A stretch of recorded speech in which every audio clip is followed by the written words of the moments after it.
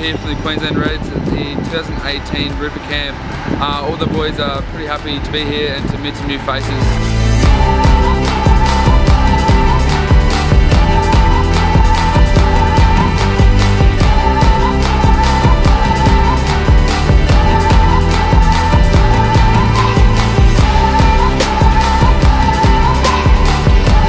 I guess this induction camp is such a critical part of the formation of a professional rugby player, and I guess the one message I'd like to give to these guys today is they are given this golden opportunity by the sport to develop a life beyond the game, and they need to take that opportunity.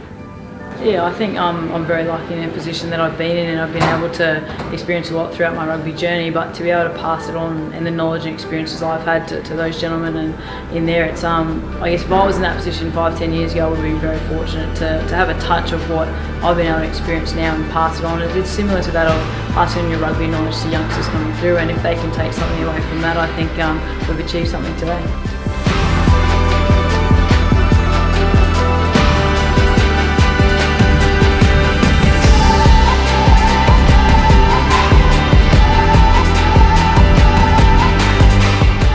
When getting interviewed, I think just shows a lot about yourself and gives an impression to not only the media but to everyone else out there who you really are.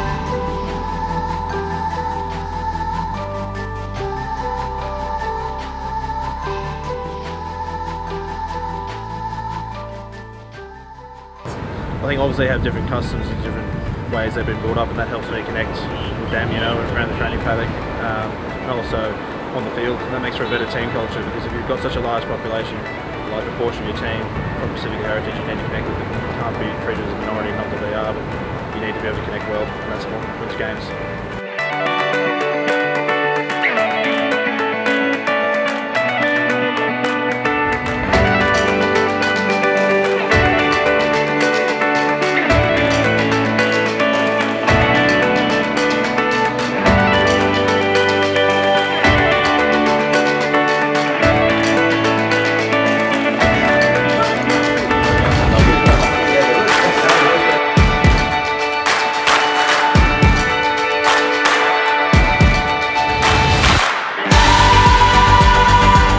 Just seeing examples of what people have gone through and seeing accidents and seeing what could happen with something so small really stuck a chord with me.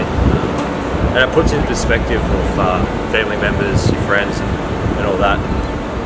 Changing habits, like being on your phone for a split second, can cause major damage to yourself and to the people around you. So.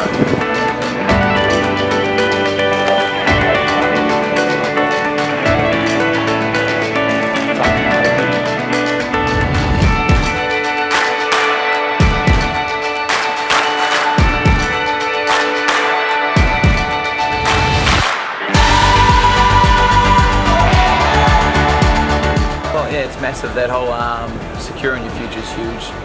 It's just awesome that we got to meet a lot of those guys that are part of that financial banking backgrounds that can help us out with that budgeting, if it is, or if we want to go into the banking world.